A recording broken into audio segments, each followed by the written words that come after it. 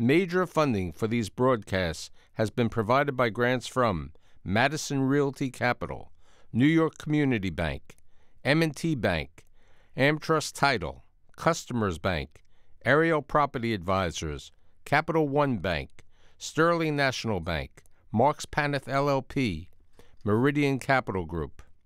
Additional funding has been provided by grants from Amarant Bank, AVR Realty Company, Bank of America Merrill Lynch, Briarwood Organization, B6 Real Estate Advisors, CBRE, Chase Commercial Term Lending, Chase Mortgage Lending, Citizens Bank, Collins Building Services, CPEX Real Estate Services, Douglaston Development Levine Builders, Flushing Bank, Friedman LLP, Handro Properties Handler Real Estate Organization, Hodges Ward Elliott INC, Investors Bank, James D. Kuhn Real Estate Institute at Syracuse University, John Casamatidis Red Apple Group, Kilroy Architectural Windows, Matone Group, Newmark Knight Frank, Optimum Window Manufacturing Corp., People's United Bank, Rockefeller Group, Rosewood Realty Group, RPW Group, SJP Properties, Stonehenge NYC, TD Bank, Terra CRG, the Merringore Family Foundation, and these friends.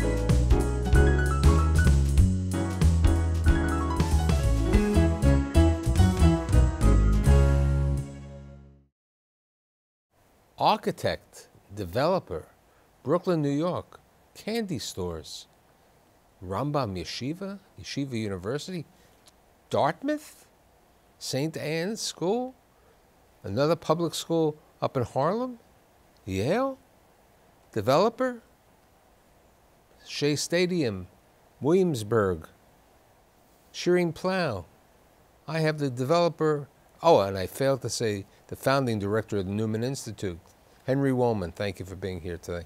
Pleasure to be here with you. So tell me about your father's side first, and then your mother's side.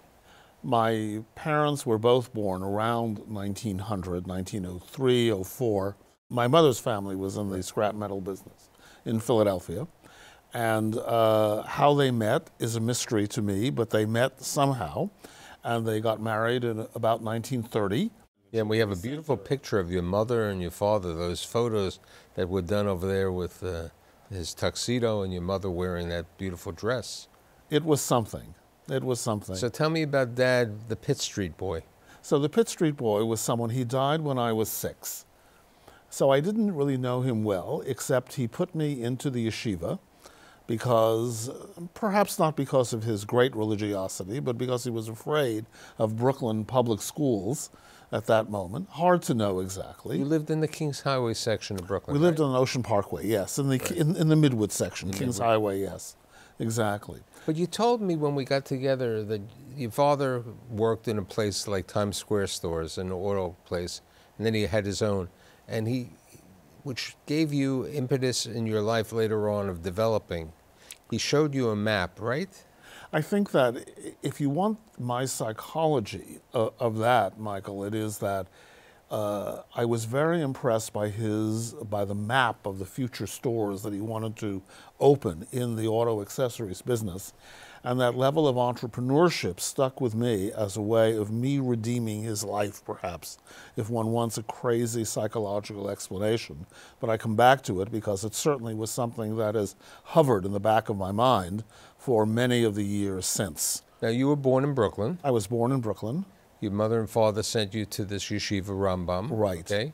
And then when your father died unexpectedly of a heart attack, you know, there was some insurance, but there wasn't really enough money, and your mother was very sick, as you were saying. Yes.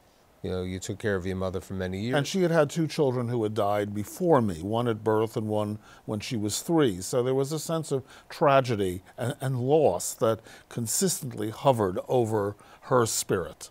So at the age of 8, What happens? The candy store putting the newspapers together? So by the age of 8, I had no spending money and no money to go to school with, really. And I said, I have to do something about this. It took me maybe 2 years to come out of the funk of his death, both at school and at home, when I said, you have to rescue your own life. And I could not have been more than 8. I remember the school moment exactly, and the non-school moments were probably coincident with that. And I walked around trying to figure out where could I get a job, and somehow there was a candy store a block away from the house in what we called those in those days 1,000 years ago, candy stores, but they sold everything. You had a counter with egg creams and all of that stuff, but they also sold the newspapers every day. But on the weekend, the Sunday papers in those years were a big deal. There were 7 newspapers left in New York City. And you had to put all the sections together, because advertising was the lifeblood in those pre-TV days of how, so the papers were very large and many pages and many sections. And on Saturday, you put the first half together. On Sunday morning, you put the second half together. And you had stacks of these 7 newspapers outside of the store, inside the store. So it was a big deal to find someone who could put those things together. That was my very first job. So when do you graduate Rambam? So I graduated in the 8th grade. And then the question is where to go to high school. And I decided that the Yeshiva University High School, which there was a Brooklyn branch and a Manhattan branch, said if you would, because I was a very good Talmudist, if you can believe it, given my present life, I was a good Talmudist in those days, and I said, okay, the best Talmud academy was the Yeshiva University High School, Manhattan branch, which had famous people like Alan Dershowitz and the rest who went to that. There was a Brooklyn branch, and I went to the Brooklyn branch for the next 4 years until I graduated high school. But you also elevated your job. Yes. As opposed to the candy store with the newspapers, you were able to become the usher in the movie theater. Yes, correct? It was on Avenue P and Ocean and East 3rd Street. There was a movie theater. They paid a little more. And I was able to work in the evenings and on the weekends during the course of the day. So I did that until I was 16, when I was able to take, in those days, the post office exam, and worked in the post office for my last 2 years of high school on the night shift, which was 6 p.m. to 2:30 a.m. So how did the yeshiva boy decide to go to Dartmouth? I guess it's a very hard question to answer exactly, but my level of reading was wide in those days, and I was enamored of the history of 17th century New England and the creation of the founding colonies in the United States and the English 17th century philosophers, the creation of government theory, the creation of the idea of democracy in the town commons. All of that said to me, there's another world out there that maybe is not better than the yeshiva world, maybe not worse, but of great interest to me. And I would say that those 2 avenues, one the Yeshiva Avenue and the Jewish World Avenue, and the other the Anglo-Saxon high culture American WASP, the other avenue, have been the pattern of my life. So when did you enter Dartmouth? So I entered Dartmouth in 1962. I was 17 years old then, and I majored in philosophy. And Dartmouth was very good to me because I was also a good artist, a good graphic designer, you know, and they gave me a job to work my way through. There were no scholarships because I was afraid if I applied for a scholarship, they wouldn't take me in. There was no doubt a Jewish issue in many of the Ivy League schools in those days. So it's interesting to read the stories of how people get into the thing in our current press environment. And there were 2 places that interested me, Amherst and Dartmouth, both New England, both small, both embedded in the history of New England Anglo-Saxon. But Dartmouth, you were able to have a job. But I had a job. It was twice as big as Amherst, and they offered me a job as well.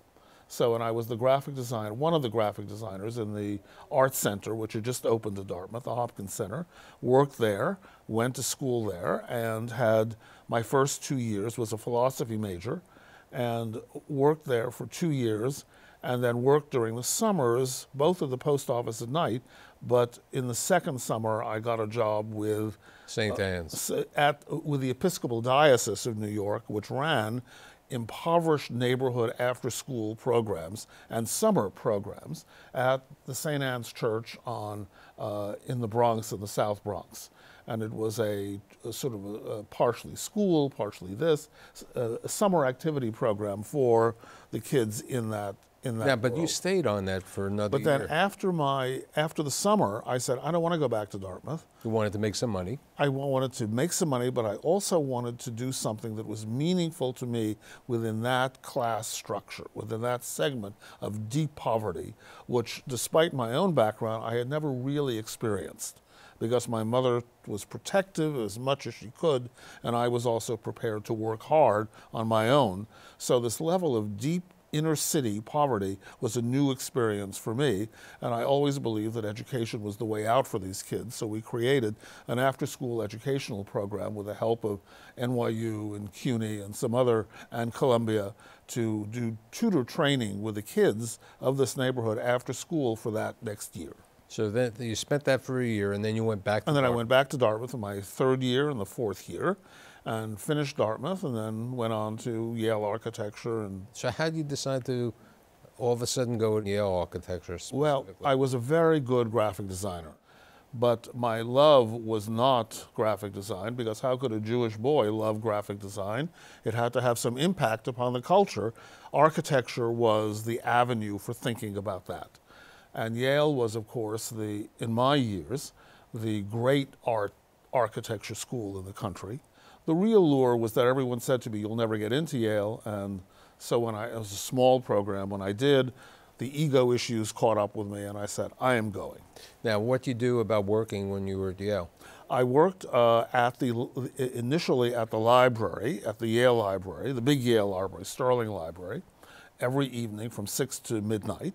And then I was asked, because of time that I had done at the Institute of Fine Arts at NYU, the great art history school in the country. When did you do the fine arts program? From 1968 through 1970. And I was lucky enough to be able to teach the 5th grade in Harlem as alternate service for those years. And in the day, I would be at 165 teaching the 5th grade in Harlem, which I loved. And then I would get on the bus and go to the Institute of Fine Arts at 78th and 5th Avenue, which was the other reach of high Western and WASP Right, and culture. then the world changed, and you were able to, we had the lottery, and you had a high number. That's right, yes. So I you was were able to go back to Yale. Yale to finish in September of 1970. And you graduated #1 in your class. I did, with the AIA medal, which was the distinguishing characteristic. So what of happens that. now? So you have a Dartmouth and a Yale program, and the Army is looking to catch you again. So I was Jake lucky Javits, right? that before the draft lottery gave me a high number, which allowed me to go back to Yale. Jake Javits' office, he was then senator, and his office took me under their wings, partially because of the year that I'd spent in the South Bronx.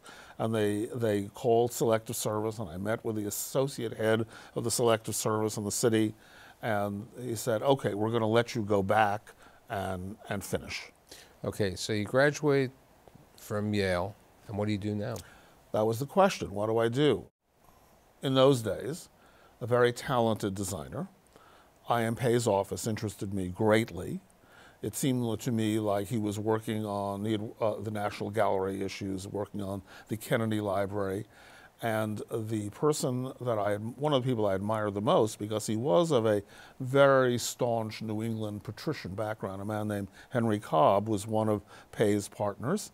So I applied there, and they said, well, we don't have a job for you right now, but we're going to keep you. James Sterling, a very renowned 20th century architect, had been my mentor, and I'd done a great thesis project with Sterling.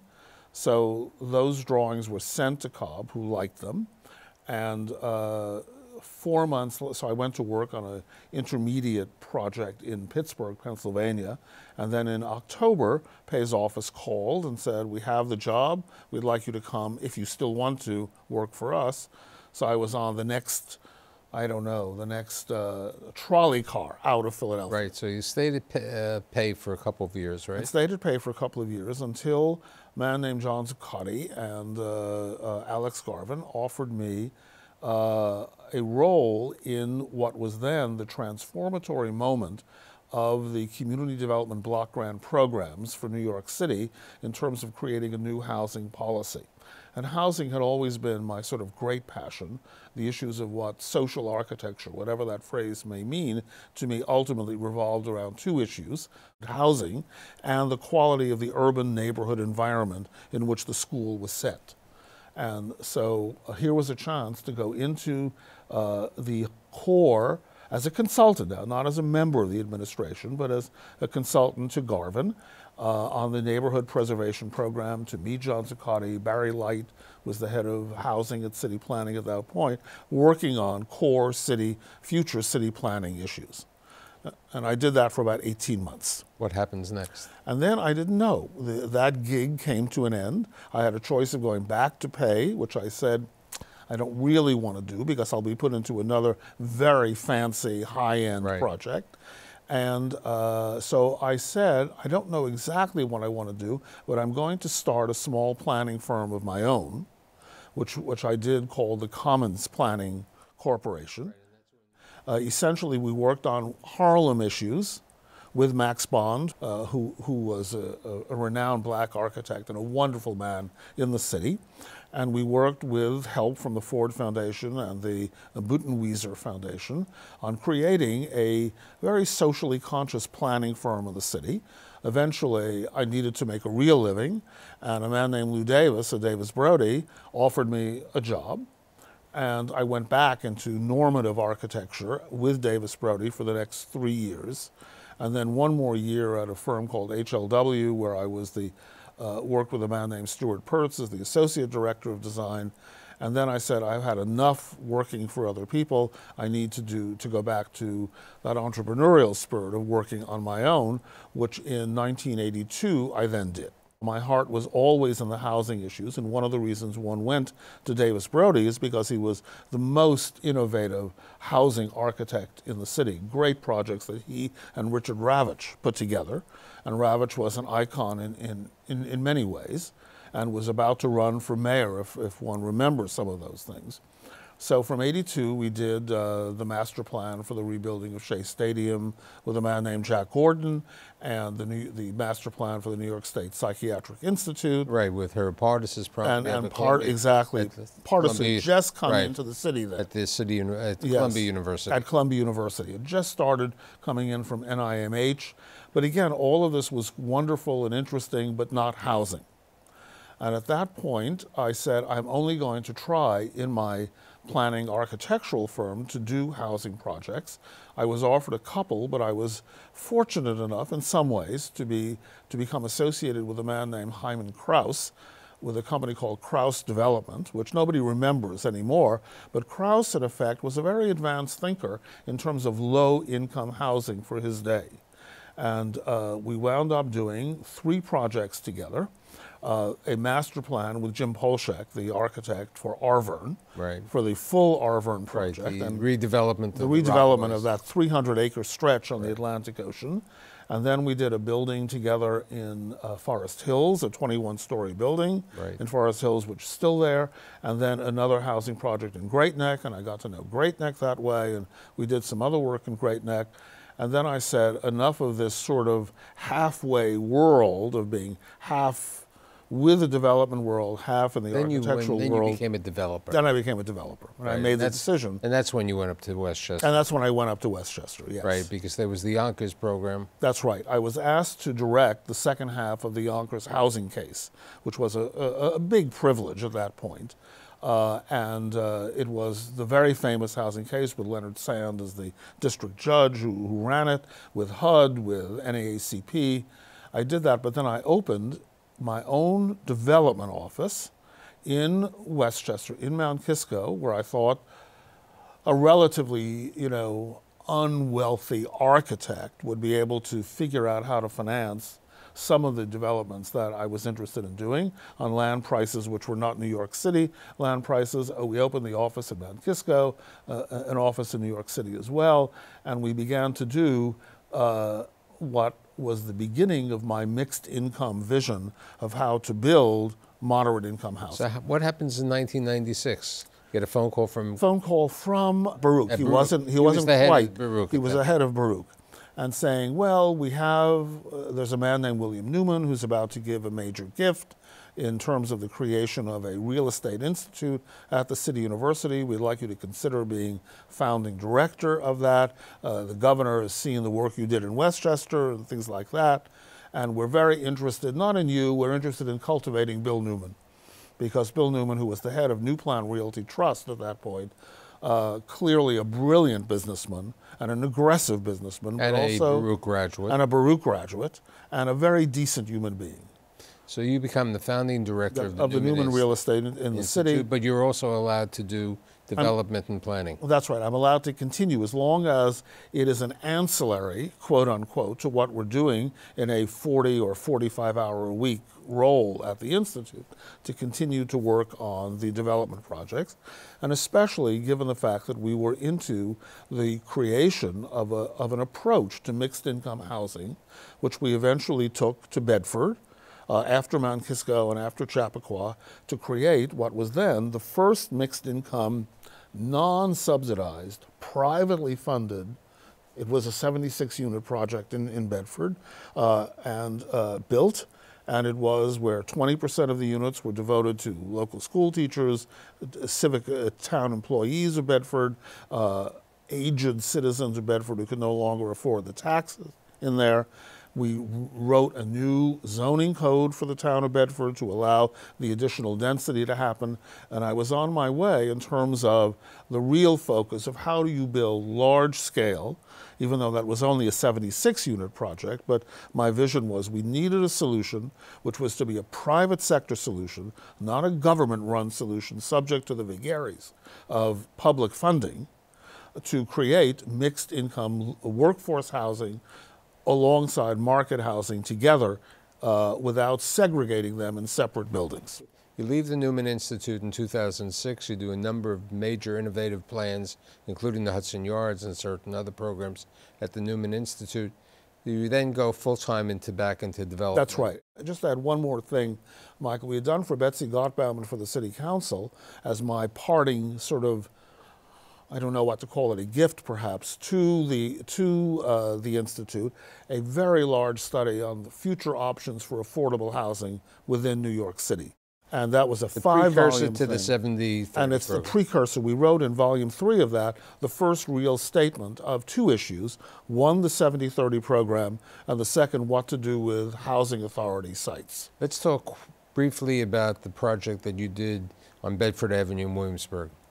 The first chance after I left in 2006, the Institute, was we bought with a group of partners a Russian-Swiss hedge fund, essentially, a very large site in Williamsburg on North 3rd Street between Bedford and Bury.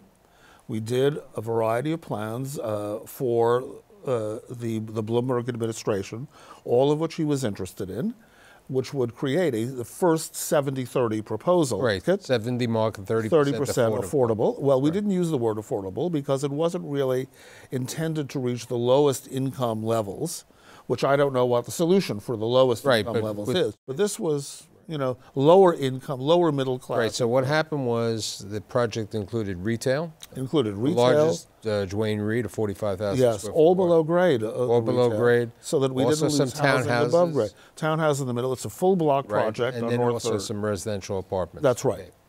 Currently, you're involved with this major project up in Washington Heights, as we would say. Yes, which I can't talk about too much yet, but we did a very large project in Astoria, which would have produced 3,000 units of total housing, 30% of which would have been workforce housing. And now we're into what may very well be the final large-scale project up in the Heights. Up in the Heights. Okay, so let's also talk about family. Quickly, tell me how you met Barbara. I met Barbara, who is Your the wife, most Taylor. Barbara Taylor, who's the most amazing woman in the history of the world. Well, maybe second only to your wife. And we met on the M4 bus as she was going home one evening, and I was going home from dinner with my eldest daughter in New York. And somehow, in the space of 57th Street to 79th Street. Right, so you found your love on the M4 yes, bus. Absolutely. And then yes. you knew her name. But didn't know anything else about her except her name. And then you did research. Because I also knew about her Smith College connection.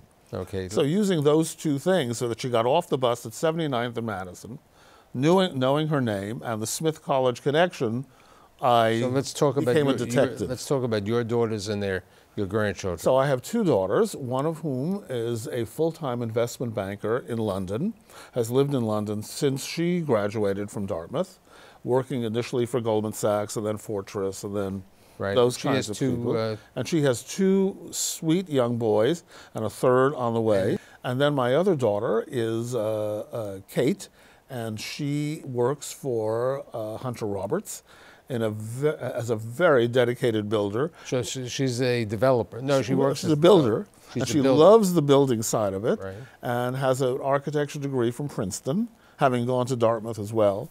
So I fostered whatever the connections are of this family. So the nice thing is you've been an educator, you've been a developer, you've been a great community leader, and it's nice to see the kid from Brooklyn succeed, and I'm happy that I've had you here today. Thanks for being here. You're very kind. Thank you.